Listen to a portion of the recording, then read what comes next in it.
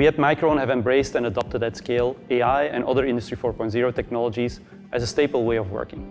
As a result, 2 of our front-end factories are recognized as leaders in digital and smart manufacturing by the World Economic Forum. Today in Micron, we have over 570,000 sensors hooked up with 230 million control points.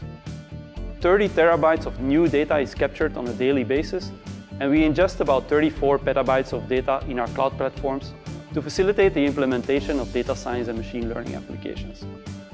Leveraging this amount of data, coupled with data science techniques like image analytics, yield analytics, and other techniques like AR, VR, help us to drive a positive impact for our operations. We see significant impact in terms of tool availability improvement, labor efficiency, and also bringing the latest generation products faster to the market.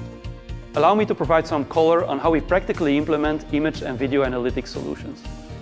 To reduce machine and product variability, we use deep learning capabilities to monitor machine performance and automatically classify defects and trigger interdictions.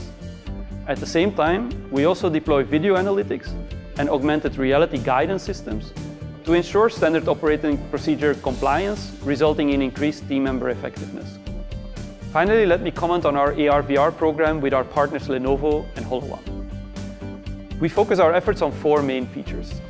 First of all, we enable remote expert conferencing that allows for support in troubleshooting and tool installations by our equipment partners and our internal experts without them being physically on-site.